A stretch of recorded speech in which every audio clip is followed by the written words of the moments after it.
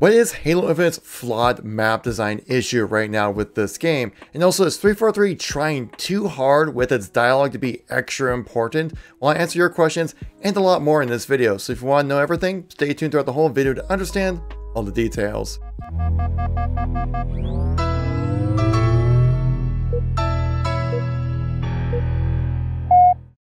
So I recently went to my community page here and asked you guys some questions about Halo and gaming in general, and you guys certainly replied with over 80 plus comments on this post here, guys, so I appreciate your participation.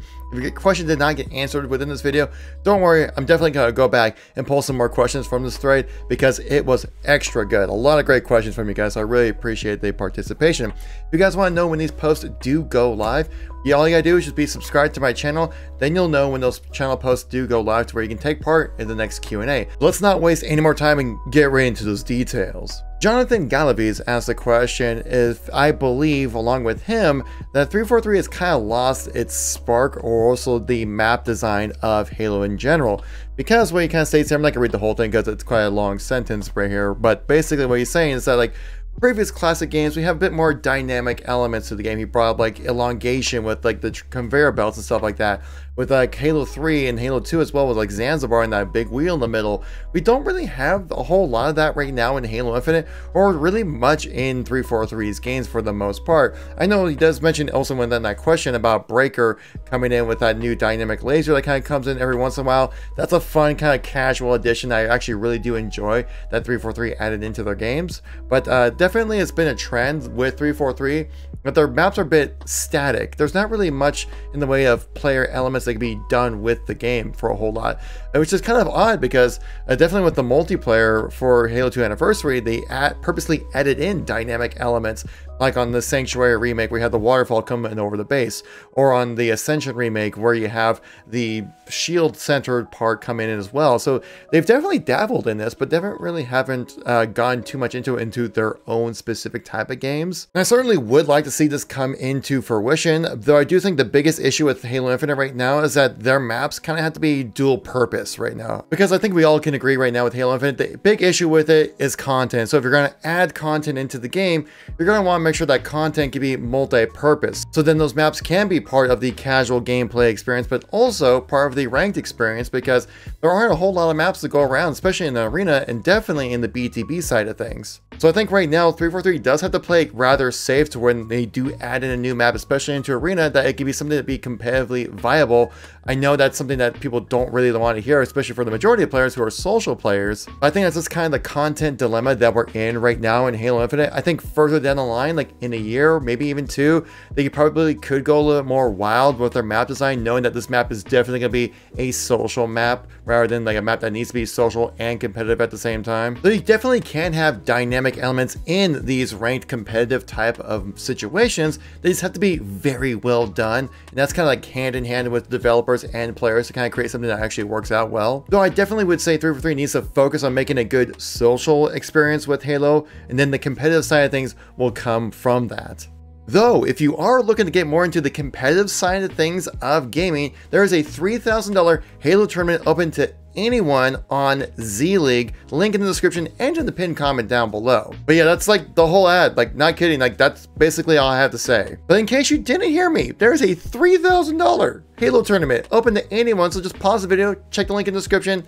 Takes a super short time, like 15 seconds to sign up, not an issue whatsoever. And once you play in any other Z League tournament, you're automatically qualified to play for $3,000. So pause the video right now and click the link in the description and sign up. It takes 15 seconds for $3,000. But let's get right back to those details.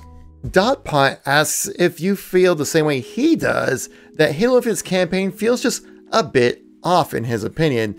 Basically kind of stating that like something just doesn't quite feel right with especially the dialogue of Halo Infinite, where basically it sounds like they just everything they try to say within the lines, especially Halo Infinite's campaign to him, says that they just try to be a little too over important or try to have like an important one-liner very often within the game. Now, is this a sign of bad writing where you notice that dialogue much more than in previous games, or is it a bad sign because maybe they're just kind of overusing the same kind of feeling that they want to land every single line? I feel like this issue kind of comes along with a lot of comedies where a lot of times you need to have that downtime between the up times to kind of make those up times really stand out. So take for example like the Lego movie that we had a few years ago, right? Hilarious movie, like it's really funny, really enjoyed that movie.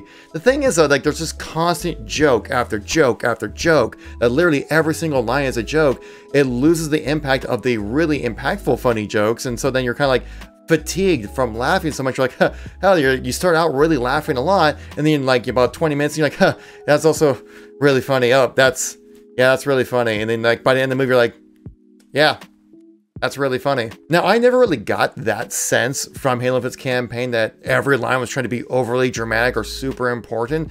Maybe just like every single situation that they could, they actually probably took advantage of it, and that might be where the issue really is.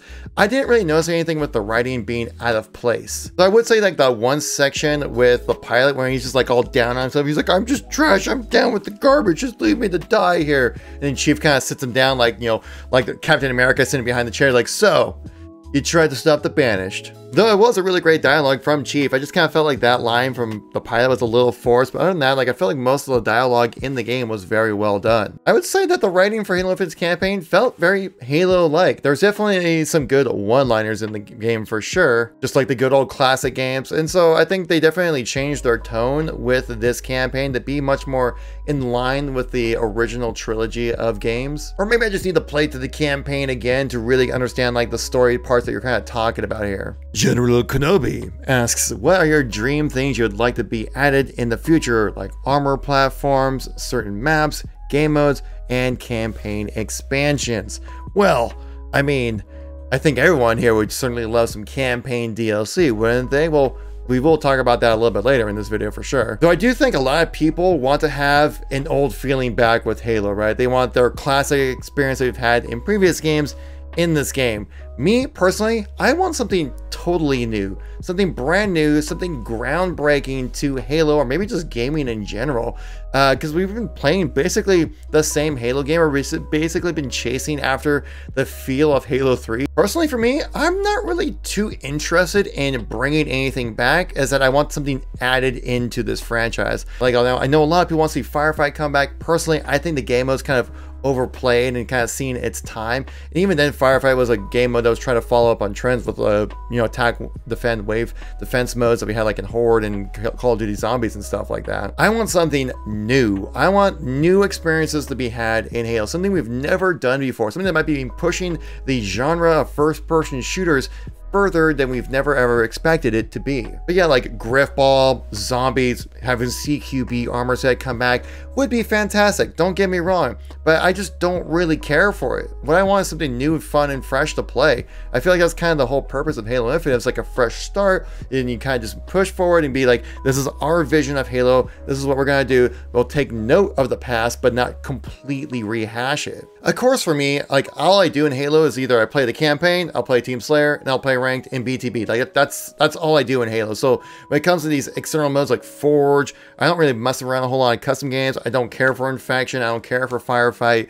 And so for me personally, like actually Halo Infinite's launch was pretty good for me, because like that's all I really played and they delivered on that. And of course some campaign DLC would be amazing, but I think we're pretty far away from that, and this next question dives into it as well. Jose Vicente Busto asks the question. Well, first he states, hi, greetings from Mexico, which I'll say back, hola, ¿cómo estás? Or if I wanted to be cool about it, ¿qué tal? Do you think that 343 will launch the cross-core helmet, visors, and coatings in the upcoming weeks? And also, do you think that the Endless DLC would be released on holidays? Thanks, sorry for the misspellings. Well, I mean, I seem to read that just fine, a lot better than I think a lot of people, native English speakers, type in this, you know, on the internet. But to answer your question about the cross-core customization, I would say we would see that maybe with the July drop pod. This is definitely a drop pod kind of update that we would have when it comes to cross-core customization. As stated, it sounds like they're going to be working on like visors and helmets, and I think also coatings as well was kind of thrown into the cross-core situation. I know a lot of people are really anticipating cross-core customization, myself included, though personally I kind of like the core system. I like being able to see a Halo character in game, recognize, oh, that's a Mark 7, that's a Mark 5, that's Yoroi, that's the new one, the Eagle Strike and stuff like that. But it did sound like it was going to be a very manually intensive process to bring cross-core into Halo Infinite. But at the soonest we could see this happen would probably be late July for a drop pod number 2. If not, then probably August or September. It would be either one time in a month we could see it come in. I don't expect to see the cross-core customization just kind of come in on a Tuesday and everyone's like, hey, it's there now, go have some fun with cross-core. Like, it would be very well known, and I'll definitely let you guys know here on the channel whenever we do get some drop pod 2 information, which we recently just talked about on the channel here yesterday. If you guys want to talk about it, a 343 developer kind of goes into a little bit more about the damage updates that they're going to be doing with vehicles when it comes to drop pod 2. And will we get campaign DLC? Will Halo the Endless be a reality this fall? And I'm assuming no, mainly because we can just obviously see that Halo Infinite is in a rough state right now, in development wise, like gameplay and development wise, because you see that like they delayed another season 6 whole months. And with recent leaks that just got released by Sean W, if you guys saw that video, saying that season 3 could also be 6 months as well. Allegedly leaked speculation, as he would say. But I don't know if I can believe it fully right now. It's just kind of like take it at its word kind of thing. Though I would be extremely surprised to see campaign DLC happen this fall. I do know that we had that cut scene from the campaign trailer announcement that we had back, I believe, in 2020 that didn't end up being in the game at all. So there definitely has been some parts that have been developed and actually shot, probably voice acted and created. So there's still stuff working in the background that we just don't know what it is. But just seeing like the state of the game and how much they're working just to make the game into a good state to really can have a good platform to build off of, that I don't really expect to see any campaign DLC this year. At the soonest, I would expect fall 2023 when we could see some campaign DLC. Saint Dave says, Kev. And I'll say, Saint Dave! Starfield looked amazing last weekend at the game showcase. Given their past history, will Bethesda be able to deliver on what they promised? Now, I do think this mainly tied into, well, Fallout 76, which certainly was a bit of a disaster when that game launched. Now, they're still supporting it. They're still putting out content. As you guys saw within the showcase, they're doing The Pit now. Now, I've heard that after a few patches updates, basically after the first year of updates and patches, so the game is actually in a pretty decent state. But the thing is that Bethesda games are kind of known, especially for their large-scale RPG games like Fallout 4, Fallout 3, the Elder Scrolls as well. And it's also kind of a bit of a charm to it, kind of within the community when it comes to these Bethesda games, that there's a lot of bugs and weird glitches that happen within them that it's either going to be completely game-breaking like it was with Fallout 76, or completely charming and kind of funny like it was in Skyrim. Their games are notoriously buggy and glitchy because of the large scale that they try to push every single time, that basically I think they get to the point where their games are so large at the time of making them that it's almost impossible for them to do quality assurance on every little aspect of the game. So that's where you get like some weird things like a horse just like up in the air for whatever reason or something like that happens often within those games. Now, from my experience of playing Fallout 4, I didn't really experience any kind of bugs, though I kind of played it really casually. Definitely not a whole lot within the first year of the game's release, so that's probably when you'd see most of the bug fixes happening. And there definitely has been some concerns voiced by the community about Starfield as well, especially from what we saw. But for me personally, what I saw was pretty dang amazing when it comes to Starfield. I think there were some kind of graphical issues over there, but I think that can either be kind of looked over or either just kind of like fixed up before the launch of the game, which is going to be happening in the first half of 2023. Especially with that huge announcement of like 100 star systems, 1,000 planets and stuff like that. Like, that's a huge scale. Like, how do you actually properly put that together without being completely broken? Because, you know, at least, you know, Todd Howard didn't say the line, the great thing about this is that the whole thing works, when in Fallout 76, it definitely didn't work. I don't expect Starfield, if it does release buggy, to be like as bad as like Cyberpunk 2077. Not that bad. I do expect it to be rather well done, but I could expect to see some kind of glitches and issues coming up with the game, so that's definitely going to be expected, given Bethesda's track history with their large-scale RPG games. But I'm definitely very excited about the game. I'm actually quite glad it got delayed because I'm super excited about Modern Warfare 2 coming out in October. Then we have Season 3 of Halo Infinite stuff, and then probably about 3 or 4 months after that, then Starfield releases probably around March timeframe, and I would be very happy with that time situation. If you guys are new to the channel and missed any content from me recently, check out this playlist right here. Got a link to all my gaming news and informational videos right there. Thank you so much for watching, greatly appreciate it, and I'll catch you all in the next one. Peace out.